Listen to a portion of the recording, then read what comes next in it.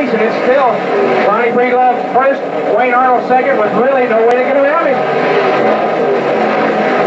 Breedlove now around Ernie Barrow one more time in car number 70. In front of him, Ray Bray and Boyd Johnson, and those two drivers could, Danny Bogart, really tell the difference in the last few laps of this race. Bob, it's going to be a guessing game right now for both Lonnie and Wayne as to which route to take around these cars that they're lapping.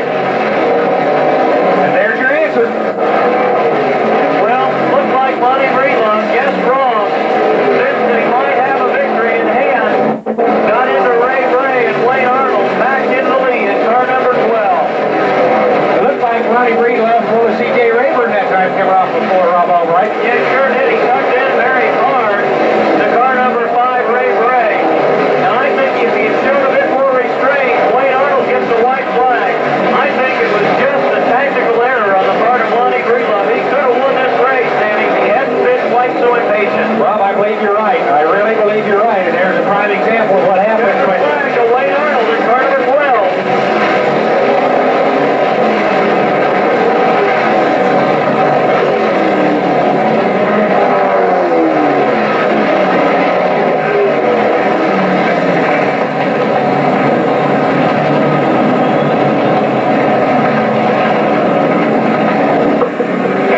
Well, and what an interesting 100 laps it was, Danny Bogart. A couple of lead changes.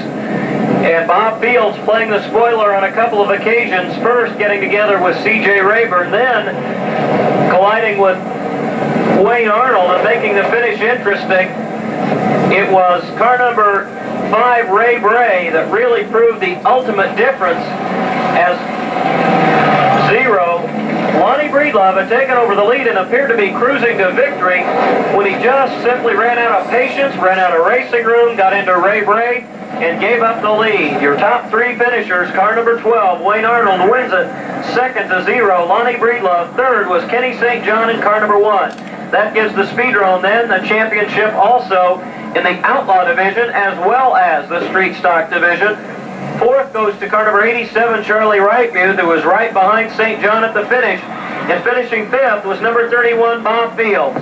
Rob, I don't know what kind of ballyhoo's going on down there in the fourth turn, but Wayne Arnold just pulled around at turn 4, stopped, took his helmet off, got out, bowed to the crowd in the fourth quarter. What's he got going on down there? You tell me. Maybe we can find out. Al Stilley, maybe you ought to ask Wayne Arnold what he was doing down there with that little war dance in turn number 4. It almost looked like he had just caught a touchdown pass. You fans down there in turn 4, do we have a Wayne Arnold fan club down there coming off of 4? Okay, now we know what's going on.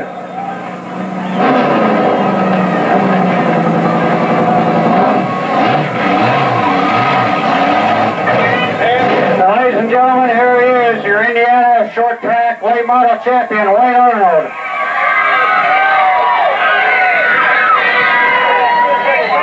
Well, Wayne, how many times did you hold your breath in that race? Well, just one when he spun me, but I seen I come around pretty fast. I didn't see nobody getting around me too quick, so I thought, no, I had a chance, so I just settle down a little bit. Okay, it looked like you didn't have any trouble at all with the car. Was it giving you any problem at all? I run A1 up to the last. When he spun me, I got my back tires hot, and he got a little slick in. I had a hard time catching Lonnie, but I knew if I get him in a little traffic, I'd trick him some way. Okay, now, like you say, you're trailing Lonnie, and what were you thinking? You only had a few laps to go. Well, I wasn't worried about the laps. I was worried about catching him. I got the job done. Okay, Wayne Arnold, I think that's feature win number 38 here at the Speedrome in 1981. Congratulations. I know you've got a lot of people that help you out. Oh, we got a lot, but I want to ask the fans, how about that one?